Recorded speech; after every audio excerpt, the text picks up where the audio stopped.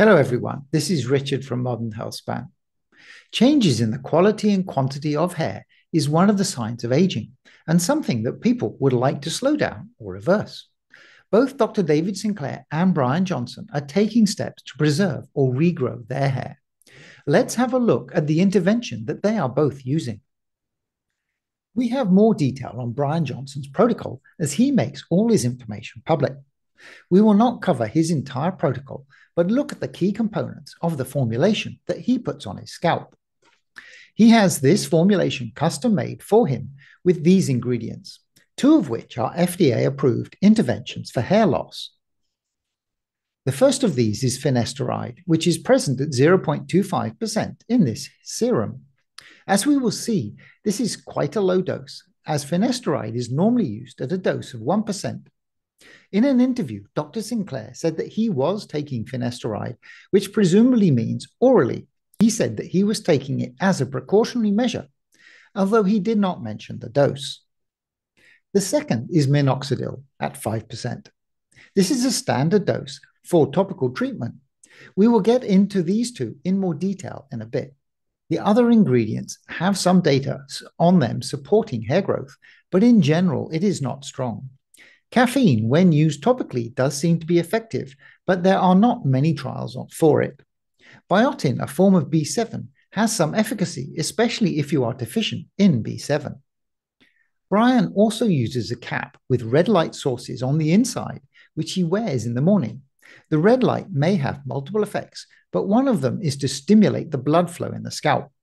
This is a major way of supporting hair growth and health, and is one of the mechanisms through which minoxidil and also microneedling work. Before we get into more detail on the interventions, a quick look at the common cause of hair loss. The most common is called pattern baldness or androgenetic alopecia. It happens to both men and women, though it tends to be more common and visible in men.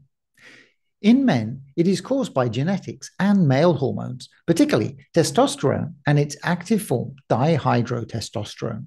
There are other forms of alopecia, such as alopecia areata, which causes small bald spots on the head, but we will focus on the most common of pattern baldness.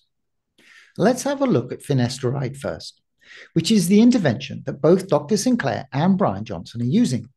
I will use this paper, a review written in 2021, looking at the use of Finasteride for hair loss, though we'll also pull some data from the reference papers directly.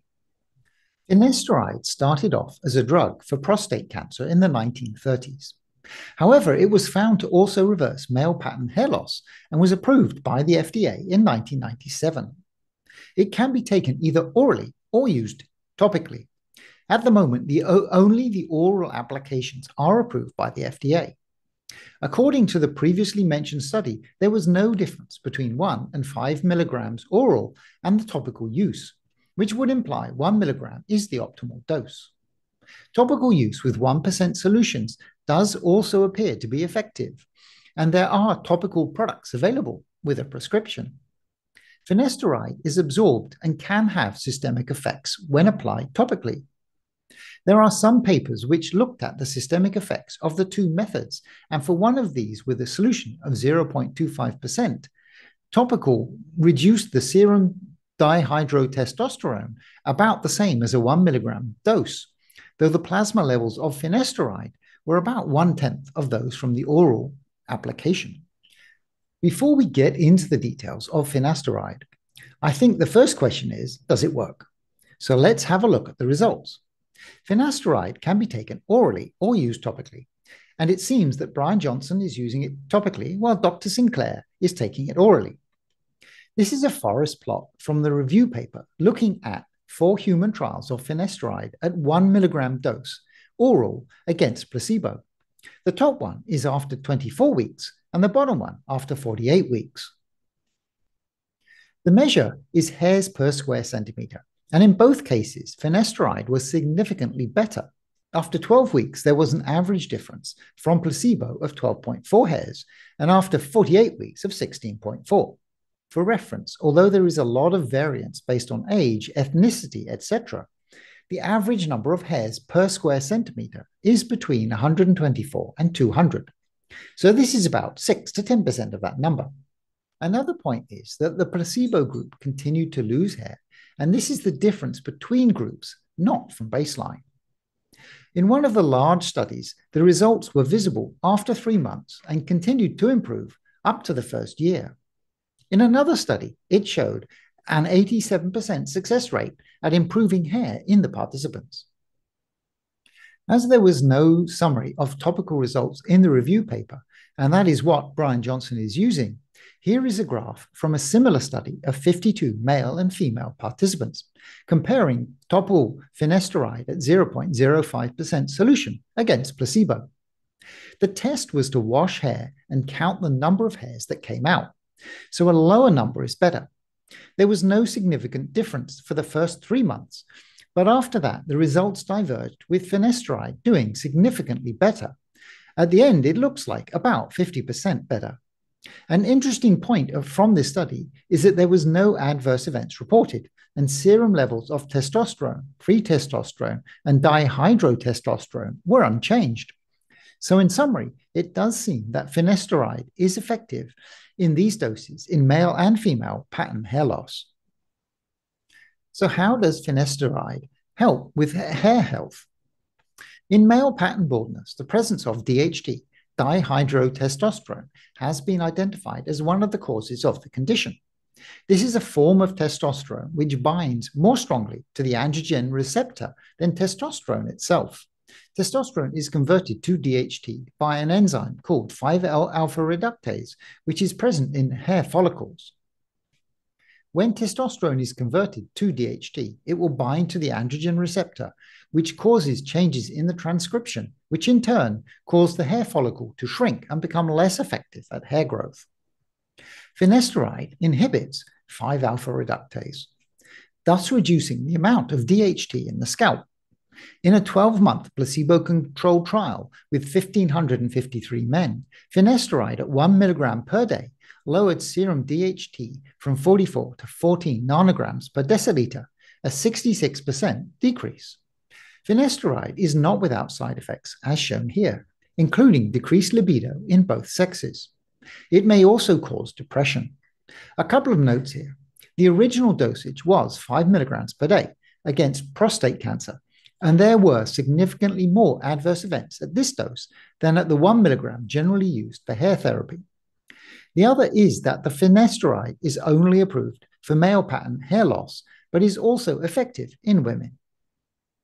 So let's also have a look at Minoxidil, as it is an FDA-approved intervention, and Bryan Johnson is using it as part of his formulation. So this review paper is from the same team and published in the same year as the finasteride paper. Minoxidil was first approved as an antihypertensive drug in 1979. Its mechanism of action is through vasodilation, that is, widening the blood vessels. One of the side effects of its use was the growth of hair on the body, which led to it being investigated for hair loss. It was approved for this in 1988 under the trade name Rogaine. Currently, it is approved by the FDA over the counter for topical use at 2 and 5% solutions. This means that it's available from Amazon, unlike finasteride, which requires a prescription. There are no oral formulations of Minoxidil approved at the moment, though it is being investigated. This graph is a summary of the results from 6 trials using 2% solution topically against placebo. It is again based on the hair count per square centimeter, and the Minoxidil groups did better by 12.65 hairs per centimeter after 24 weeks, which is similar to the results from finasteride, and it had a significant improvement over placebo. In the trials, Minoxidil was applied daily. There was one long-term trial of up to 5 years, which showed a peak of hair growth at 1 year and then a slow decline. Minoxidil will probably require long-term use to continue to support hair maintenance. In comparing the different doses, 2% and 5% topical were the same. It does seem that microneedling along with Minoxidil is more effective than either on its own, but Bryan Johnson does not seem to use microneedling on his scalp. Oral Minoxidil has been tested, though as mentioned, it is not approved at the moment. The review paper does say that 5 milligram oral is significantly more efficacious than the lower doses of 1 or 1.25 milligrams. This paper is an open-label trial of 5 milligrams oral minoxidil. The measure was hair count per unit area, the same as in the other tests. There was significant increase in hair count after 12 weeks of 26, and after 24 weeks, it was 35.1. Note, this is from baseline, not from between groups, but it still seems to be about 3 times more effective than the topical application. Everyone saw an improvement, and 43% were judged to be excellent. However, oral minoxidil does have side effects, particularly hypertrichosis, which is excessive hair growth on other parts of the body, which impacted 93% of the participants. How does minoxidil work? There are 4 possible mechanisms. The first is vasodilation. As mentioned, one of the reasons that we have hair loss is lack of blood flow to the scalp, and as a vasodilator, minoxidil helps to increase the blood flow in the hair follicles. The second is an anti-inflammatory agent, where it reduces inflammation in the hair follicle and helps to promote growth. Thirdly, it induces VEGF, vascular endothelial growth factor, which may play a role in generating blood vessels in the hair follicle and hence improve blood flow. And fourth, it may be an anti-androgen. So like finasteride, it may reduce the production of DHT through inhibiting 5-alpha reductase. Which of these mechanisms is most important does not appear to be clear at the moment. What are the side effects of minoxidil? When taken orally, so having systemic effects, the main concern is growth of hair elsewhere apart from on the head. It looks like there were no trials with women at over 2.5 milligrams per day, but for men at this dose, it impacted 71.8% of the participants. Cardiovascular symptoms were less frequent, but not insignificant.